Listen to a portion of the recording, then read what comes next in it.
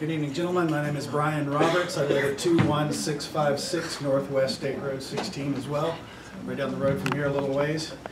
One of the things I wanted to bring up tonight is some of the hydrogeological aspects of this project and some inconsistencies that I found on the website of HPS II. And also I've spoken with a few people within the Department of Environmental Protection. I spoke with Katie Collins earlier today. She's in charge of handling the request for additional information that was just submitted to them last week.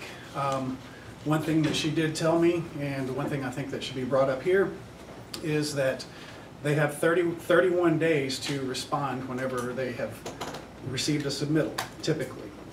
They're actually asking their department supervisors and the state for an exception in this case because they basically got buried in paperwork. They got several hundred pages on the RAI that was submitted last week.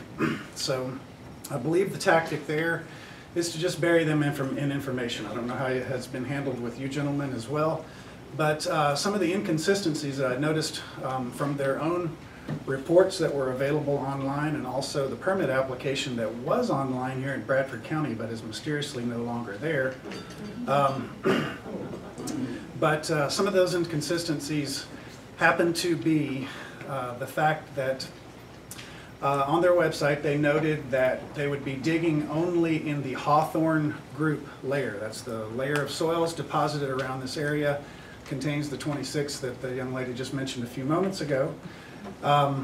And they would only be digging in that Hawthorne layer. Now that Hawthorne layer also includes the intermediate aquifer that is present throughout most of Bradford County here, and presents itself at the property where I live at Heilbronn Springs as the only listed artesian spring boil in this particular county.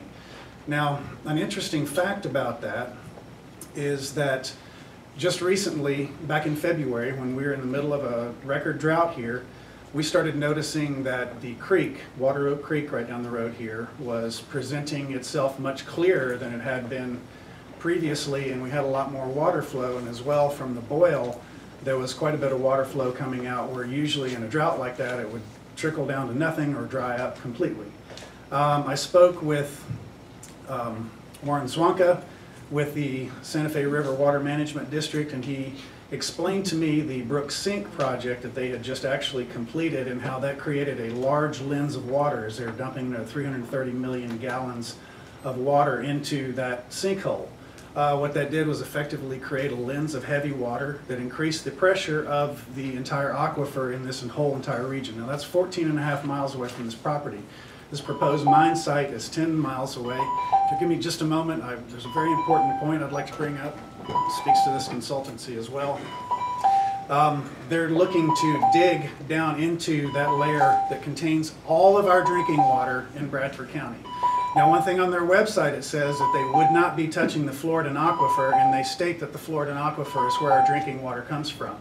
A very quick web search on the Santa Fe Water Management District website shows you that since 1999, there have been 1,667 permits for wells less than 50 feet deep. That does not touch the Floridan aquifer. That is in the intermediate aquifer, which they call the phosphate zone, the phosphate horizon. That's the prime area where they're going to be mining for phosphate. That compares to 40 wells in the same period of time since 1999. So that's 1,667 versus 40 deep wells that were dug. That tells you that the majority of people in Bradford County get their drinking water from the intermediate aquifer, which they plan to be digging 60 feet into.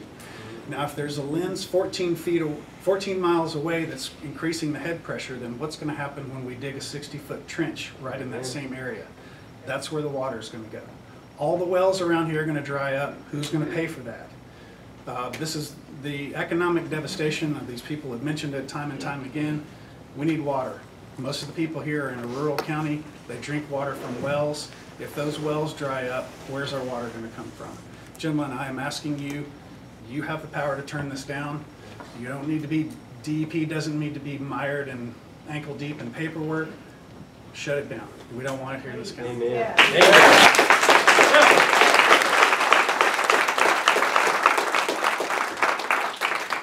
forward and climb.